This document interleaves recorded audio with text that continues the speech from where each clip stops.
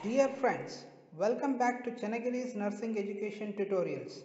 In last session, we have discussed about concept of health. In that, I have told briefly about biomedical, ecological, psychosociological and biologist view or concept regarding health. Continuation with concept of health, I had told to you that we will discuss in detail about all these concepts in next upcoming session. Yes friends, in this session I am going to discuss about changing concept of health. I am very much thankful to you all for your kind support in making my lecture efficient and effective. Here I request you to tell your friends to subscribe the channel for more upcoming lectures about community health nursing, in which I am going to cover almost all the topics of community health nursing for all nursing students and teachers. And do not forget to like, comment and share the video and press the bell icon to get regular notification whenever I upload the new lecture videos. Yes friends, let us begin with the today's session, that is changing concepts of health. In olden days, health is commonly viewed as absence of disease. As time passed, many people viewed health in their own concepts. Among that, psychologists said health as sound mind in a sound body. Here, the psychologist gave the concept of health based on the mental status comparing with body state of an individual. Means, if your mind functioning well, then you are said to be healthy. Whereas, sociologists said that health is ability of an individual in maintaining social relationship with others. Here, sociologists gave the concept of health based on social behavior of an individual. If you are free from conflicts with your family members, relatives, friends and neighbors, etc., then you are said to be healthy. Then, ecologists said that health is equilibrium between man and his environment. Here, ecologists gave the concept of health in relation to man and his environment. Environment may be external environment in which we all are living, or it may be familial, social, occupational or internal body environment. If you are able to maintain balance between environment and your body, then you are said to be healthy. And biologists said that health is disturbed due to disease causing organism. Here, biologists gave the concept of health based on the external determinant, that is biological thing which is going to affect the health of an individual. That may be microorganisms or it may be macroorganisms. You may say that bacteria, virus, protozoa, etc. By keeping in mind all above concepts can be broadly classified in following four concepts. Those are as follows. The first one is biomedical concept of health. The biomedical concept of health has the basis of germ theory invented by Louis Pasteur. Until this, the health has been viewed as an absence of disease. According to this concept, there is an agent or microorganism which deteriorates the health in human being. In this concept, the medical profession viewed the human body as a machine, disease as consequence of breakdown of the machine, and one of the physician task is to repair the breakdown machine. In this diagram, we can easily understand the whole concept of biomedical theory. I hope all of you have understood the concept of biomedical theory and they have only focused on biological disease causing agents, that is microorganisms. Here they fail to explain the role of environmental factors which are responsible for causing disease.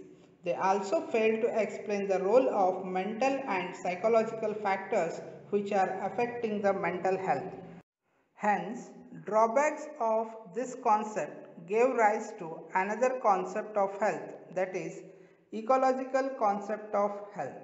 R. J. Dubos, a French-born American ecologist, in his book named So Human and Animal, defined health as health implies the relative absence of pain and discomfort and continuous adaptation and adjustment to the environment to ensure optimal function. According to this, the ecologist tried to explain that environmental factors such as air, water, light, climate, disaster, and lifestyles have direct impact on health of human being. Any change in these factors will lead to ill health. Hence, the ecologist gave an attractive hypothesis, that is, health is a dynamic equilibrium between man and his environment, and disease is maladjustment of human being to the environment. The ecological concept had explained only effects of external environment on health of an individual and not tried to explain internal causes of illness such as psychological and sociological, where the man will come across with these factors in his day-to-day life. Hence, the deficiencies of ecological concept gave rise to another concept named psychosocial concept of health. Sociologists said that man is a social animal and the family is primary unit of socialization, where man can learn many aspects of society, family, behavior, love and relationship between other members of society. So the sociologist and psychologist gave a relative concept of health as psychosocial concept, which mainly dependent on internal environment of a man in many ways, such as his knowledge, thinking, capacity, his behavior with others and responsibilities in life. Any disturbance in above said factors may cause mental or psychosocial illness, which in turn cause relative psychological and physical sickness in man. They also said that if man is psychosocially healthy, then he can easily adopt any situation in relation to external environment. Hence, they defined health as sound mind in a sound body. Friends, the psychosocial concept of health mainly focused on the social life of human being and not told anything related to other two concepts. So, it is also found inadequate concept of health. Hence, deficiency of this concept gave rise to another concept named holistic concept. Holistic concept of health was synthesized from all above mentioned health concepts. According to this model, the health is multifactorial phenomena, and they said that the disease is result of disturbances caused in internal as well as external environment or through the biological agents, physical agents, social, psychological, physiological and spiritual factors. Hence, they concluded that social, physical, physiological, psychological, biological and environmental factors have their own impact on health. Hence, this concept had given emphasis on promotion and protection of health by adopting holism. Yes friends, the health is multifactorial phenomena, and once understanding about the holistic concept, many people from different disciplines have tried to define the health. Let us see some of the acceptable definitions of health. Webster defined health as the condition of being sound in body, mind or spirit, especially freedom from physical disease or pain. The Oxford English Dictionary says that soundness of body or mind, that condition in which its functions are effectively discharged. Stuart Duell defined health as health enables an individual to set goals, to find out various means to decide and to take action to control environment through emotional, mental and physical strength. Perkins defines health is a state of relative equilibrium of body form and function which results from its successful dynamic adjustment to forces tending to disturb it. The above given definition satisfy the concept of health and they fail in explaining clear idea of what really the health means. Hence, the most satisfactory and widely accepted definition of health is given by the WHO, that is World Health Organization, in the year 1948 in its constitution as health is a state of complete physical, mental, social and spiritual well-being and not merely the absence of disease or infirmity. Let us see the real meaning of this definition. In WHO definition, we can visualize four major terms. Those are physical, mental, social and spiritual, as well as the not merely absence of disease or infirmity. So let us see what the definition is going to say about the health. First, we can visualize with physical wellness or health. Physical wellness or health reflects a healthy body maintained by eating right, exercising regularly, avoiding harmful habits, making informed and responsible decisions about health, seeking medical care whenever needed, and participating in activities that helps to prevent illness. A person suffering with physical disability or a chronic illness or other issues is not necessarily said to be unhealthy but must find a balance in health decisions to live the quality of life which their body allows. Next, definition includes mental intellectual wellness or health.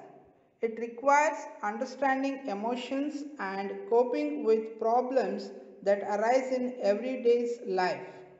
A healthy person can have and express a wide range of emotions such as anger, sadness or joy and love. An unhealthy person either buries those emotions or express those emotions in inappropriate ways such as violence, extreme depression, suicide or mania, etc. It also involves having an open mind for new ideas and concepts because a healthy person will try to learn variety of lessons. An individual will ask questions about a health care need for better understand and learn about their body and choices. Healthy individual will also seek understanding to learn lessons from his life. Next, the definition includes state of social health or wellness. It refers to the ability to perform social roles effectively, comfortably, and without harming others. In this domain, we look at relationships, social norms, and an individual reaction to those relationships and norms. It is important that individual social boundaries are discussed and acceptance of differences in individual boundaries is encouraged. Again, prejudice fall into this category from the perspective of respecting cultural, religious and individual differences. Occupational wellness reflects your ability to enjoy what you are doing to earn for living or to contribute to the society. This is specialized domain that can be included in the social health area and is an important focus for most of the adults. Next, The definition also includes state of spiritual health. Spiritual health reflects a state of harmony between you and others. It also means you have an understanding of your place in the greater universe. Keep in mind that this is not talking about religion specifically, although religion can factor into a personal sense of harmony. Instead, the focus is broadened to such a perspective that it is hard to confine to a simple list of factors. For example, an exercise to find spiritual balance in a chaotic moment is to go outside to a pleasant place. Breathe deeply and smell the scents around you. See the details in the view, hear the sounds, feel the textures, and when possible, taste your surroundings, such as salt spray. This is one of the reasons why food holidays are so important to most of us and are associated with those warm, fuzzy feelings. Spirituality grounds us in our sense of place in the larger, more chaotic universe with taste, sound, smells, textures, sights, and memories.